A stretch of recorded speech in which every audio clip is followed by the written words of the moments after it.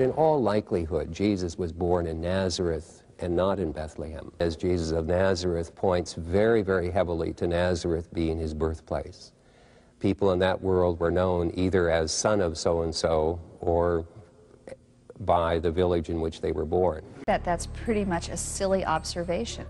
The fact that Jesus was called Jesus of Nazareth tells us less about where he was born than about where he came from as a young adult when he started his ministry. It tells us that he was known as Jesus of Nazareth because that's where he lived during his adolescence. It doesn't tell us where he was born. He was born in Bethlehem.